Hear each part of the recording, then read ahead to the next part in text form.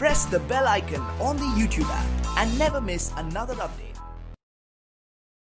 अस्सलामुअलैकुम, welcome to my channel technical. मैं चलिए शुरू करते हैं। तो दोस्तों, अगर आप अपने Xiaomi मोबाइल में ब्लॉक SMS के नोटिफिकेशंस को डिसेबल करके रखे हुए और फिर भी आपको मैसेजेस ओपन करने के बाद फर्स्ट में ब्लॉक्ड SMS का एक ऑप्शन देखने को मिल रहा है, तो इस वीडियो के अंदर मैं आप लोगों को इसको डिसेबल करने का तरीका दिखाने वाला हूँ। तो जैसा कि सेटिंग्स पर जाने के बाद आप देख सकते हैं, यहाँ पर मैंने ब्लॉक लिस्ट नोटिफिकेशन को नेबर करके रखा हुआ है। तो अपने मैसेजेस से इसको डिसेबल करने के लिए आपको राइट साइड में ऊपर की तरफ सेटिंग्स वाले आइकॉन पर क्लिक करना है और यहाँ नीचे की तरफ स्वाइप करेंगे तो आपको शो ब्लॉक्ड SMS का एक फ़ीचर मिल जाएगा।